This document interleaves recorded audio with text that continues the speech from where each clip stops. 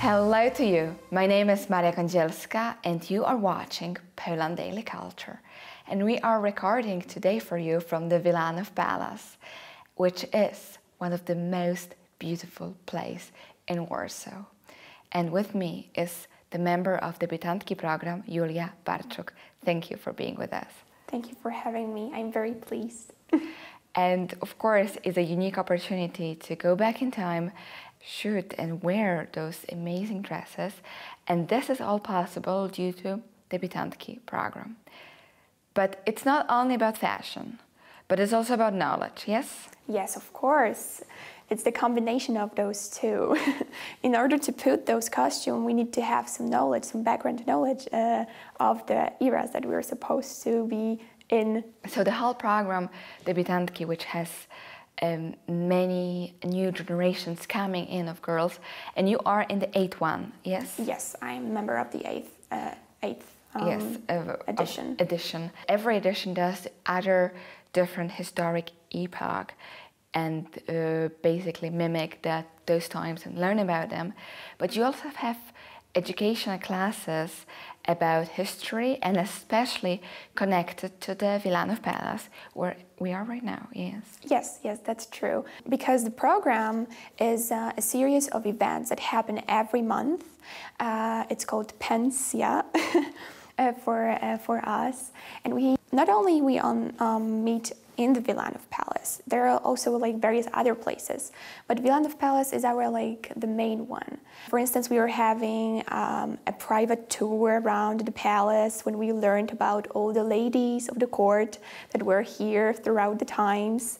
We're able to see all of the paintings and have a private director with us of the tour. Which, of course, the Wilanów Palace is a museum right now. Yes, so that's why it was possible to yes, so every single person who would like to come and also see the Palace, it's open for the visitors. Yeah, it is open. But of course, knowledge. Not right now, I think, due to COVID. But it would usually be open for people.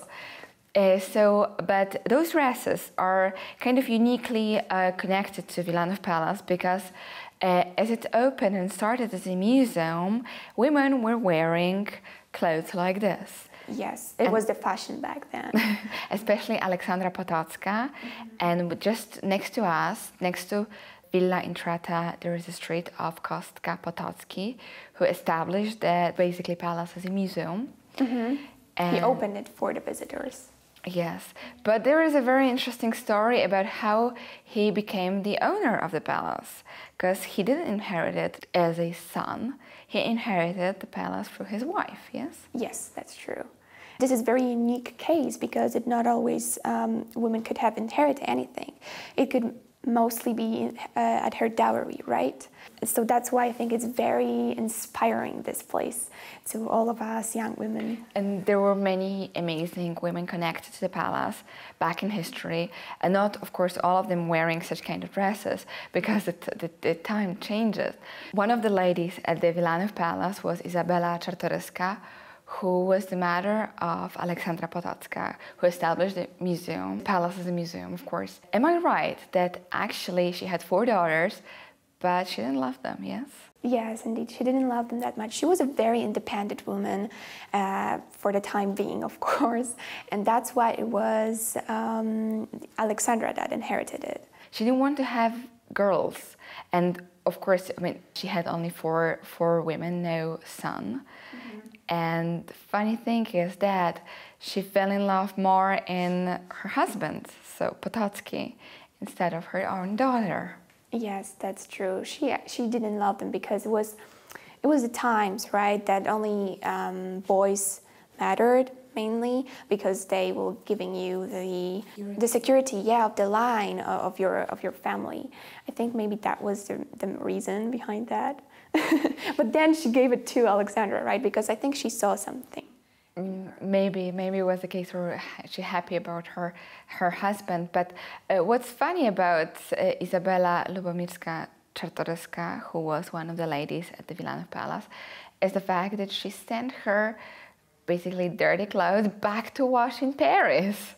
And boom, the other side. Could you imagine this? Not not using a washing machine at home. Well, she was a lady. After all, that's true. And fashion was so important that she sailed the whole village just to get beautiful laces and clothes and fabric. Yes, and I don't think if that's what we should learn from about, that's what should stay with us, that we should sell a village just to have a beautiful lace, right? But that's a funny fact that everyone should know, I think. And you all learned all of those details and elements during your classes. Yes, of course. Debiutantki. And also about savoir-vivre and how to behave in modern times, right? The things that we can take from the past and put into the present. It sounds fabulous, and I'm very happy that something like this is established here at the Wilanów Palace, and Polish young women are able to participate in it. And if any of the viewers of Poland Daily would like to take part in the Debiutantki project or just visit the Wilanów Palace, you are very much invited. And thank you very much for watching Poland Daily Culture.